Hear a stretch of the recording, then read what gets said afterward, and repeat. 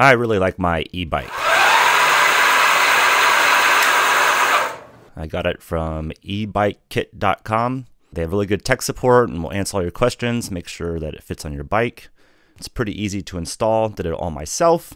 But I had to come up with some few modifications. So these are the things that I did to the e-bike kit that I got. I made my own torque arm or torque washer. I'm not sure what to call this piece exactly, but it keeps the axle from spinning. The torque arm that it came with has two moving pieces, and I don't know which way you're supposed to install it. It really jiggles around a lot.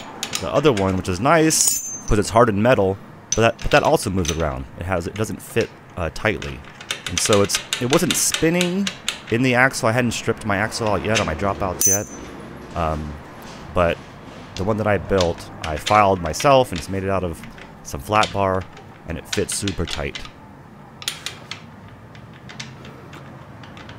The next thing I had to replace or fix was my rims. I kept bending rims, especially the back one. And so my local bike shop, Omaha Bike Company, found this rim, the Velocity Atlas. They're heavier duty than the ones that come with the e-bike kit. The next thing I made was this battery plate to keep the battery from moving forward. The only thing that's keeping it from slipping is this little pin that is in the original plate that pops in and out. I just didn't think that didn't seem like enough, and so I put this plate that keeps it from moving forward.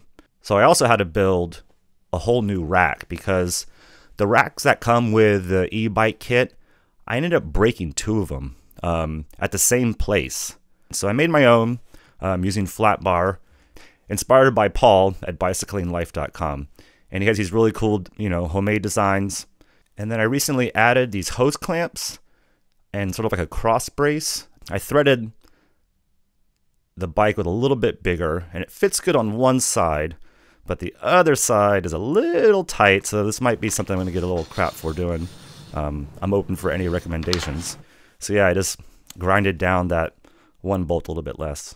I added some weather stripping to the battery plate to try and keep it from shaking, but it still kind of has a lot of give and play. It goes up more side to side, a little bit up and down, but so when I'm riding, you can hear it kind of like going back and forth. It's a little bit annoying. And then the last thing is I get a lot of questions, people asking me, how much does your bike weigh, or how much does the battery weigh? So here's all the weights. It's a difference of, or an extra almost 25 pounds.